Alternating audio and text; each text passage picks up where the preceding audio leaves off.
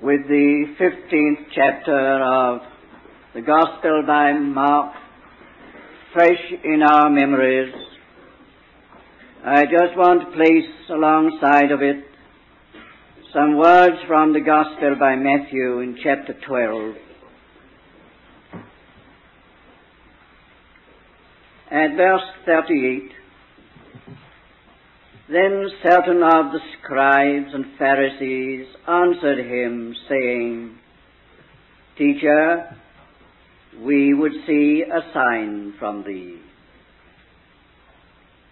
But he answered and said unto them, An evil and adulterous generation seeketh after a sign.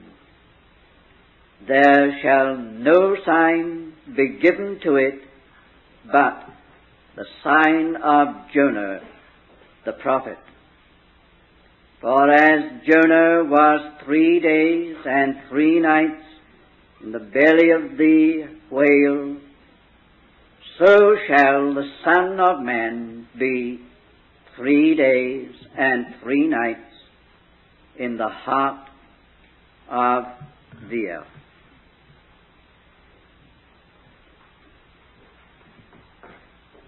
It does so happen,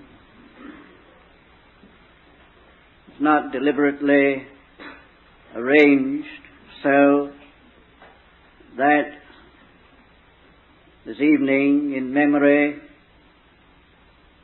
we are in that period between the death and the resurrection of the Lord Jesus, period of 3 days, 3 nights.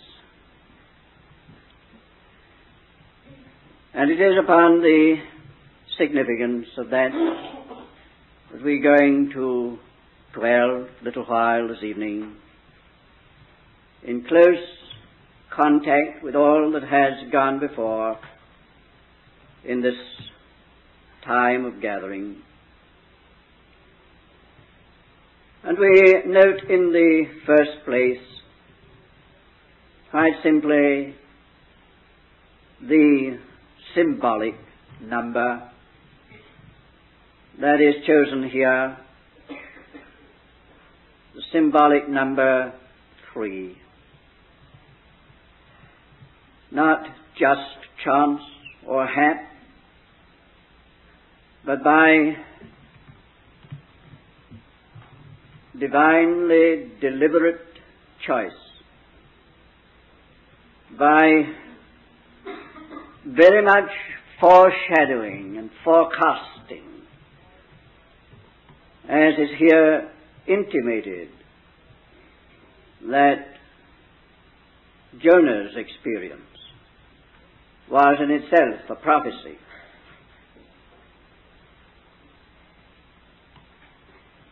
Jonah did not understand why that particular period should be appointed for him to be where he was, in the depths, in the darkness. But in that divine ordering of things, all the way through, one mind of God, always having His Son in view. It was no mere chance that Jonah went into the fish and stayed there for 3 days and 3 nights. The number itself, right through the Scripture, always carries with it a certain significance. It is the number of divine completeness. You come on that number, that is what you find. It is the number of the very Godhead itself, the Trinity, the triune God, Father, Son, Holy Spirit, one and complete. It is the number of man, spirit, soul, and body. The apostle says, your whole, the whole of you, spirit, soul, and body, preserved blameless. Man as a whole is a trinity. 3 in 1. And so we could go on for a long time through the Bible and outside of the Bible, finding that this number comprehends threefold realm of things which makes for completeness. But it is particularly related to the death of Christ. It's impressive to note this. We've read it. He was crucified at the 3rd hour. There was darkness over the whole earth from the 6th to the 9th hour. 3 hours. There was an inscription nailed to his cross in 3 languages: Latin and Greek and Hebrew.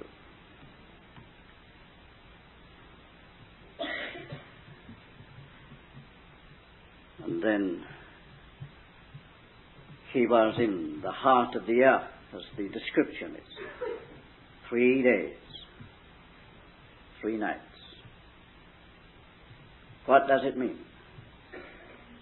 Why, in the sovereignty of God, has this number been nailed to the death of the Lord Jesus to govern it? Well, I think it's perfectly clear. You see, it's the completeness of the work of his cross, the completeness of his death in all its significance. It's something that is full, something that is complete. It requires this number.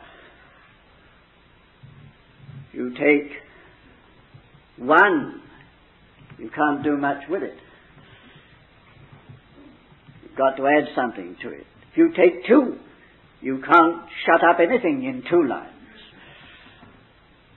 You've got to add a 3rd to make a triangle, and that is your very first geometrical way of containing anything. It's enough to contain all that you want. The death of Christ, governed by this number, is something which is complete.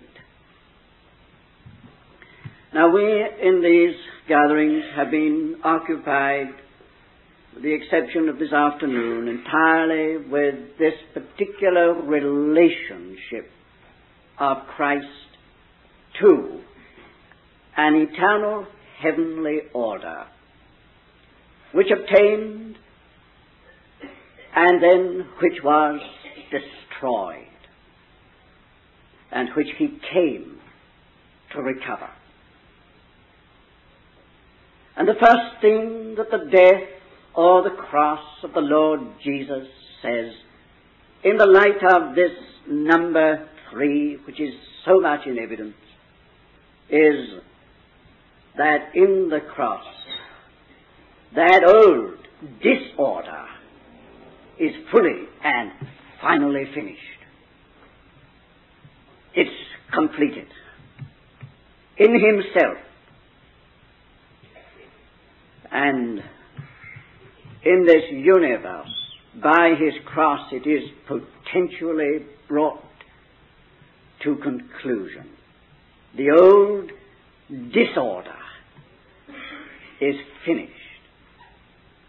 The death of Christ says emphatically that with God, with heaven, all that belongs to that disruption in the universe, that dislocation, that upset which Satan has brought in, all that no longer obtains before God and before heaven.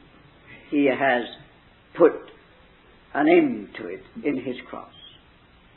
That's the statement of a fact.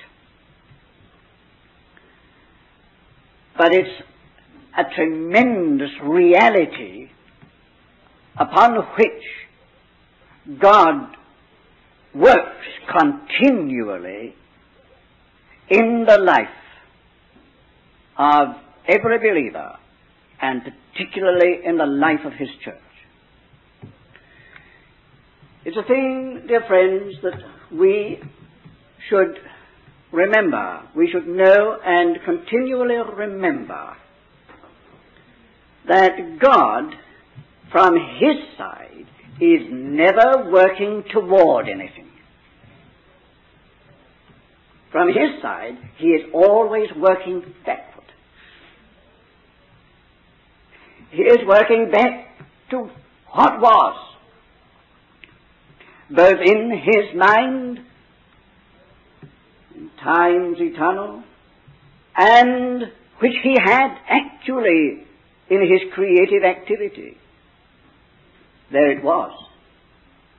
He has never given it up. All the departure is away. God is always coming back. Always coming back. God is never saying to man, you must come on to me. He is saying you must come back to me. It's only in us where we are concerned that we are moving toward a consummation, but God is always working backward. The cross is the ground toward which he is always working back, to bring us back. Every bit of his activity in our lives is to bring us back to what he meant in that cross. That cross was full, complete, and final as to an old disrupted system. God has said in the cross, that's finished. Now, you can't come back to that all at once, or there'll be nothing of you left, but all through your life I'm bringing you back there. A bit more of that thing which the cross cancelled out and finished. It's got to go. It's got to go. He's working back to that. God is always doing that. You see, it means that God, while he bears and forbears and is very patient and long-suffering with a lot that he will not have, he never will accept it. He never will accept it. He may be patient, but he doesn't accept it. Cross says about that which Satan brought into his universe, that's completed. Nothing of that has any standing. We understood the workings of God in our lives. We do understand. We say so much about the cross at work in us. What is it? What does it mean? Simply that. Still a lot that God is not accepting. He's been very patient over it for a long time. But sooner or later we've got to come to God's finality about the whole thing. Completeness about the whole thing. And ultimate perfection, where we are concerned, is only the complete fulfillment of the work of the cross in us. Making true in us of that which Calvary meant in itself. It's the old disorder that is fully dealt with. That's the comprehensive thing. Within that compass there's, of course, very much which we shall not stay to even mention. But one thing can be mentioned. There was an old system in the Old Testament, an old system that was in type and symbol and figure intended to point to this very fact of what the cross means. of an end of everything that is not of heaven. That Jewish system was a system that in every part declared this truth of Calvary. That what is of Satan's doing has no place with God. Here is another order, a heavenly order, introduced in this system of types and figures. A heavenly order, another order. It all implied that, it all pointed to that. But it was a system that utterly failed. And it utterly failed. The whole Jewish system, with all its implications and meaning from God's standpoint, it failed completely. It never did bring in the heavenly order. And Calvary says, an end then to a system that fails. To every system that fails to produce what God wants, even though that system may have been prescribed by God for a purpose, if it does not result in or lead to this heavenly order, out it must go. Be it Christian or Jewish, if it does not produce the heavenly order, Calvary says, it's finished. There's an immense amount of Christianity that's going to go under divine judgment. Because it has the name of Christian on it, that's no guarantee that it's going to stand. Oh no, Christianity as a mere system will go the same way as Judaism. The cross has said this one thing: only that which really does put away all that is not of heaven, only that which does bring in what is of heaven, has any standing with God now. The cross makes that declaration. You remember the parable of our Lord, which is directed at Israel and Judaism. That tree, and the looking and the expecting of fruit, and the verdict. Listen, these 3 years have I come seeking fruit. These 3 years. Completeness of opportunity, the completeness of disappointment in a system. That tree was Israel. God said, I have given Israel a complete, a perfect opportunity. And surely anybody who knows will agree. If ever a people had an opportunity with every provision to produce fruit, they did. God was complete in the provision that He made, in the patience that He showed. But these 3 years, no fruit. Therefore, cut it down. Therefore, wither it from the root. See, that was a system. Israel, Judaism, was a system brought in by God. But it is not the thing, dear friends, this is the point. It is not the thing, it is that for which the thing is intended. It is not the truth that you and I have, not the teaching that we possess, not all that has come to us outwardly. It is, does it produce what God intended? That's the point. Does it bring us through to the heavenly thing, actually, does it lead us out of that confusion and disorder which contradicts the mind and will of God. The cross, you see, is a very utter thing in that matter.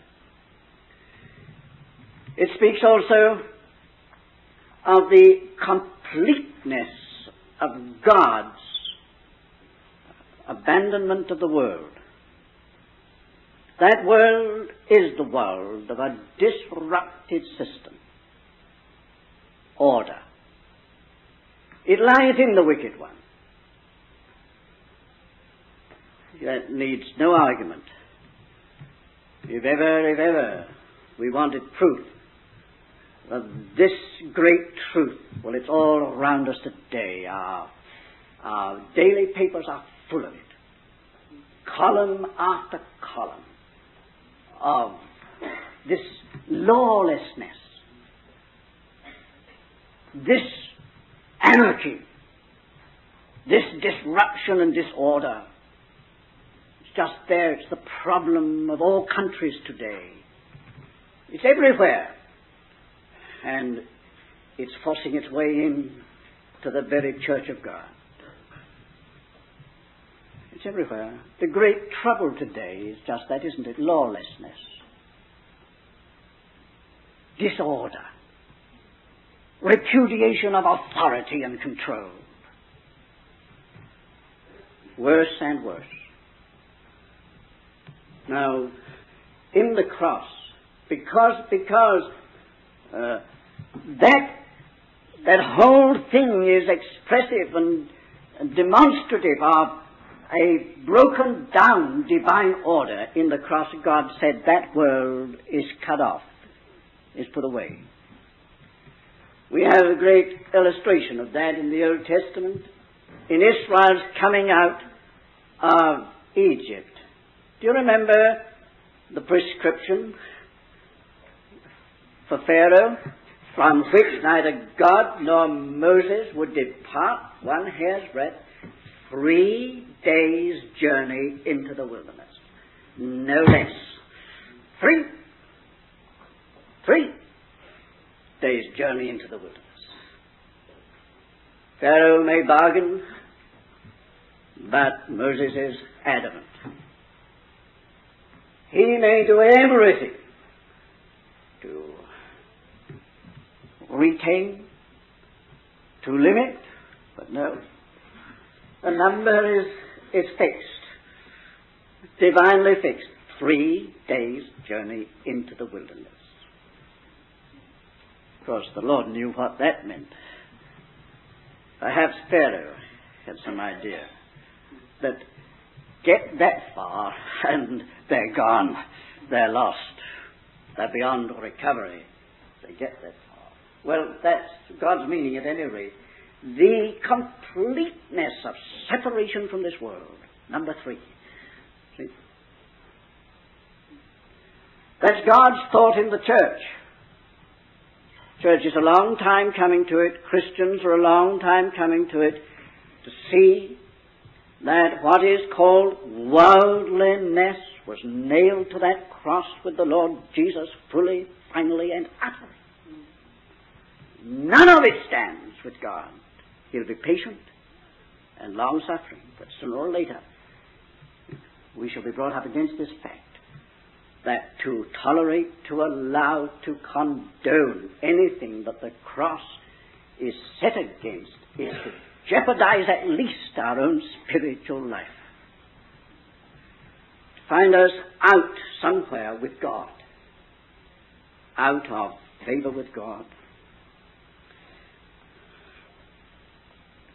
And if we want still stronger proof of this, note that after this great double 3, crucified the 3rd hour, darkness over all the earth for 3 hours, It was then that the cry went forth, my God,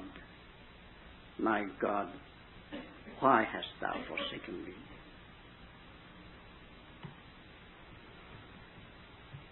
Abandoned by God. That's the end. Terrible and awful end. There's nothing beyond that. There's no hope when it's like that. No hope at all. No, it's darkness indeed for 3 hours when it's like that. You see a completeness of darkness when God turns away and forsakes. We know that it was because He there in His cross gathered to Himself all these evil forces in the first place which had brought this world's disruption, and to Himself all the sin of this disrupted man, gathered it to Himself, and God said, finish with that, completely and forever, and turned away and abandoned that one. In that capacity, cry of forsakenness is the great cry of something that is forever finished with by God.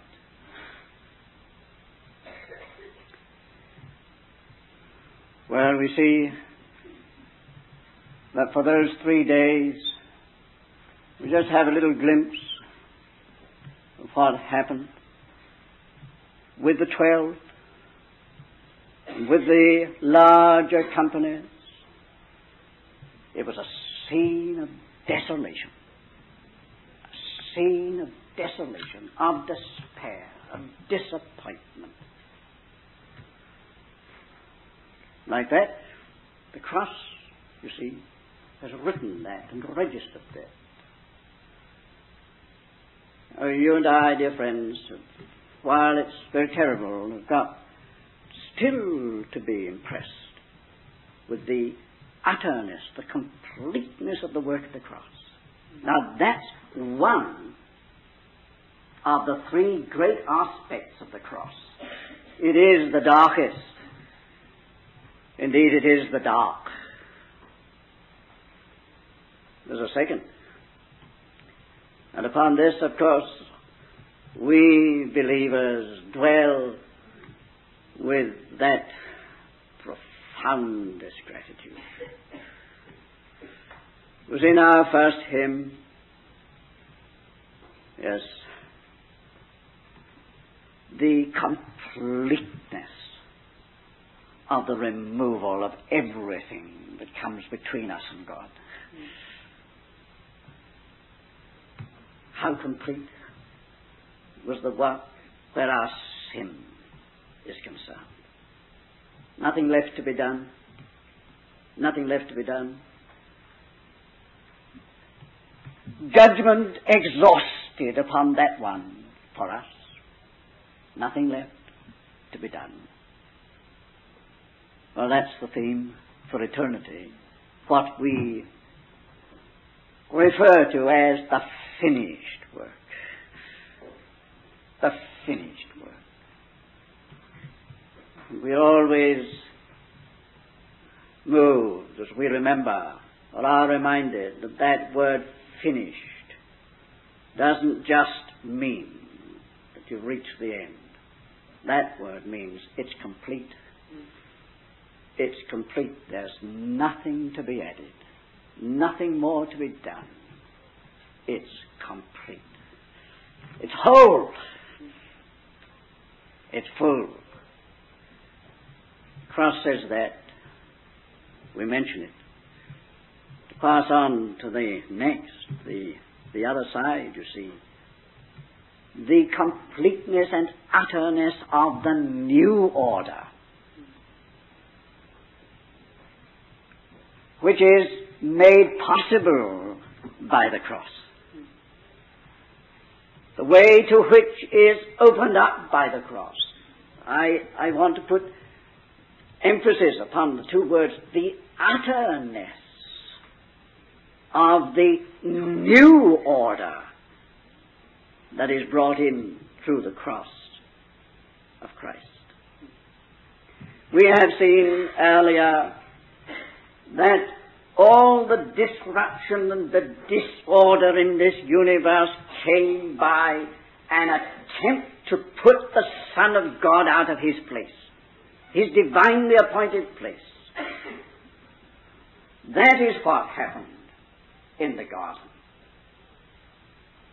Man put himself in the place of the Son of God. Son of God was displaced. And everything that we know of this anarchy and chaos and disruption was followed in the train of that. Because in him all things consist, in him all things hold together. Put him out and things fall to pieces. The cross not only dealt with that, but made a way for this. And this is the glory of the new order, that Christ is back in his place. Christ is back in his place. That's the shout of triumph, isn't it? That's the message of the evangel. That is what they are saying wherever they go, beginning in Jerusalem and in all Judea and Samaria and unto the uttermost parts of the earth. Jesus Christ is Lord. He's back in his place. It's the beginning of a new creation. It's the beginning of the recovery of the lost order in this universe. He is the head of the creation. He is the head of everything. He's back in his place. It's only when he is back in his place that things begin to be set right. The cross, you see, means this. It means this. Everything has got to be displaced that gets in the place of the Lord Jesus. And so, the new order was an utter thing, beginning with this completeness of his exaltation. God raised him from the dead and set him at his own right hand, far above all rule and authority and principality and power. He's in his place again. Back there. Now from that, God says we'll get on with the work. We'll reconstitute everything. But you notice the next thing, Christ in his place. That's the beginning of everything, dear friends. It is. For salvation, for every aspect of redemption, for the recovery of that lost divine harmony in the universe. It all starts there. Jesus in his right place.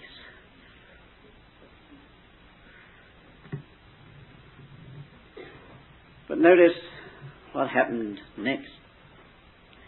What we said earlier was this, that it's all a matter of environment. We took an illustration from the human body that we are told by those who know about it, these living cells which constitute the very life being of the human body, these living cells, the millions and millions of them, are all environed by something. This lymph. And in that environment, in a healthy body,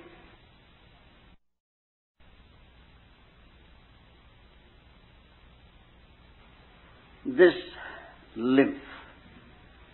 And in that environment, in a healthy body, there are those things necessary to their very life, and progress, and reproduction.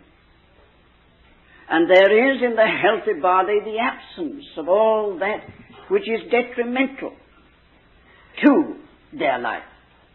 We lifted that illustration out and showed how God has written His spiritual laws in all His material creation and in our bodies particularly. The life of every cell depends upon its environment, and you and I are cells in the great body corporate. Disease and disorder, disruption and death came in when man got out of his right environment, which is God. God. In God there is everything that is needed for the sustenance and nourishment of the life of man. In God there is nothing poisonous to injure man's life. God is our environment. Man stepped out of his environment, and all this has resulted. Now you notice what happens after the cross. When man is brought back into God, in Christ, in Christ, in Christ, in Christ, that is, back into God. He came to bring us back into God. When that happens, man is back in his environment in God. Christ becomes his new environment. And you see in the New Testament what a living condition obtains. Right there and then. These people, why, they are living in the Lord, aren't they? They're just living in the Lord. Difficult to put it, to explain it, but this is what it amounted to. Christ was their whole sphere, their whole realm, their whole world, their environment. And as they were drawing upon Him, see a new order beginning to show itself. They continued steadfastly. They continued steadfastly in the teaching, in the breaking of bread, in fellowship, in prayer. A new order is coming in, a new relationship, a new fellowship. It's very beautiful at the beginning, and it's all because they're back in their right environment. We have a lot in the New Testament, of course, that speaks of the need of the meaning of the cross in Christians in that very respect. How that things break down when the cross is not doing its work or allowed to do its work. We have it in Corinth. And I think it's a very impressive thing, dear friends, in the light of what we've been saying, that Paul said about the condition of things in Corinth, that there were many sick among them, and some even died. Why? Why, they had got out of their environment of life and health, which was the Lord.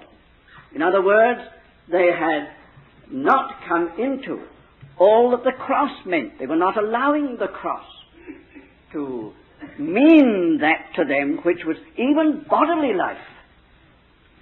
The condition of things was a great declaration, testimony to the fact that if you abide in Christ, it's a good thing for you. It's a matter of life and not death. It's a matter of strength, not weakness. So it was there. Well, this is what Paul saw at least, and others too, and constantly, continually use that little phrase, in Christ, in Christ, in Christ. We haven't got that yet, you know, and all its profound depth of meaning. Christ as the living environment of the new creation. And there it is. If any man be in Christ, there's a new creation. The old things are passed away. All is new. All is new. All is new. It's a new way. A new and living way, it's called. A new way. But here it is. Come back to the cross in our chapter this evening. What happened? At the end of the double three, when it is completed, and he cried with a loud voice, the veil of the temple was rent from the top to the bottom.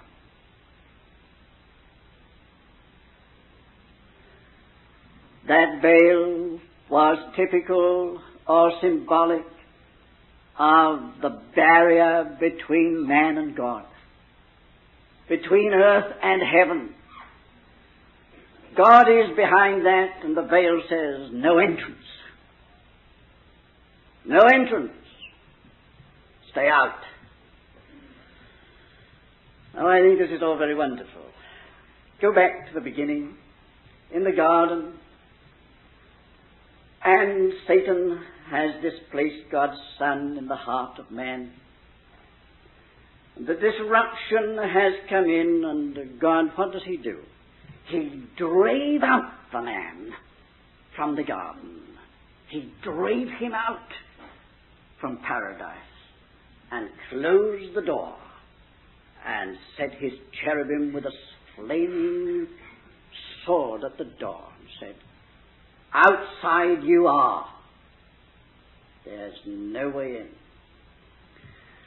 Listen to Jesus. Listen to Jesus with his wonderful story of the king who made a supper for his son. Invited the guests who spurned his offer and invitation. What does he say? To his servants he says, go out into the highways and the byways and compel them to come in, that my house may be full. What a reversing. Outside. No way in. The door is shut. Compel them to come in. Something's happened to open the door. Something has happened. The veil has been rent from the top, from heaven, in the cross of the Lord Jesus. That which said outside and no entrance has now been split asunder, and the way is right open. And open heaven through the cross. Compel them to come in. Change altogether, isn't it? And the divine attitude, which once was no way in. The veil, while it hung through all the centuries, was just saying no way in, no way in to God, no way in. And now it is, compel them to come in, that my house may be full. The way in is open. By the cross, it's split open. Cross of the Lord Jesus speaks of a new and a living way, to quote from the letter to the Hebrews. A new way. But it's a new way that never was before since man sinned. It's a new life. It's a new position. He is in heaven, and now we are regarded as seated together with him in the heavenlies. It's a new position. It's a new power. Power of the Spirit come down from heaven. How powerless they were. How powerless they were. Their leader, the chief amongst them, in speech and in action is powerless before a little serving maid in the hall of Pilate. Powerless. All courage, all boasting, just gone. like a mist. There. Listen to him now before those self-same rulers in Israel. Whether it be right for us to obey God or man, you judge. We haven't any question about this matter. Do as you like. That's what it means. Do as you like with us. We stand here, true to that one whom you crucified. A new power has come in. And when we turn to the letter to the Hebrews, we find ourselves once in the presence of the new order. It's a heavenly order now, it's not an earthly. It is not made with hands, to use the very phrase there, not made with hands. Not something of man's creating. Not something of man's ingenuity or organizing ability, whatever. It's something heavenly as this new order. It is something that is not of time. For anything that is of time goes old. It grows old. It loses, therefore, its vitality. You know, that's true of a lot of Christianity. And it becomes something made by man, organized by man, planned and run by man. It becomes a thing of time. And it only endures during man's time. It's of the earth. But this new order is something from heaven, and it is not of time, it is of eternity.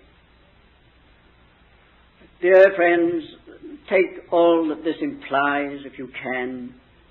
I'm making statements, but in the back of my mind I'm seeing so much more of what is implied.